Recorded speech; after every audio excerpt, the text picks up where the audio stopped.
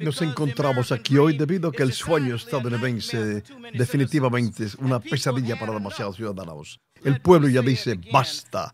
Se lo digo de nuevo, el sueño se ha convertido en una pesadilla para demasiados estadounidenses de la izquierda y de la derecha. Y ya dicen basta.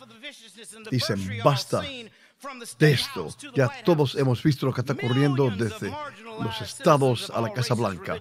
Millones de ciudadanos marginalizados de diferentes razas étnicas y trasfondos exigen que sus voces se les escuchen y se cumplan con sus necesidades, como sus padres y madres antes de ellos rehúsan creer que la libertad y la prosperidad están vacías. Aún creen en la promesa de la Constitución, un contrato entre ellos como ciudadanos y su país como el que garantiza la libertad, justicia y igualdad, y aún creen que el Banco de la Justicia no está en bancarrota, y el presidente insiste que nuestra nación necesita más ciudadanos de estados blancos como Noruega.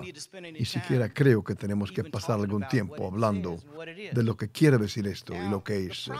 Ahora bien, el problema es que tenemos un presidente que dice cosas, pero tiene el poder de ejecutar y crear racismo.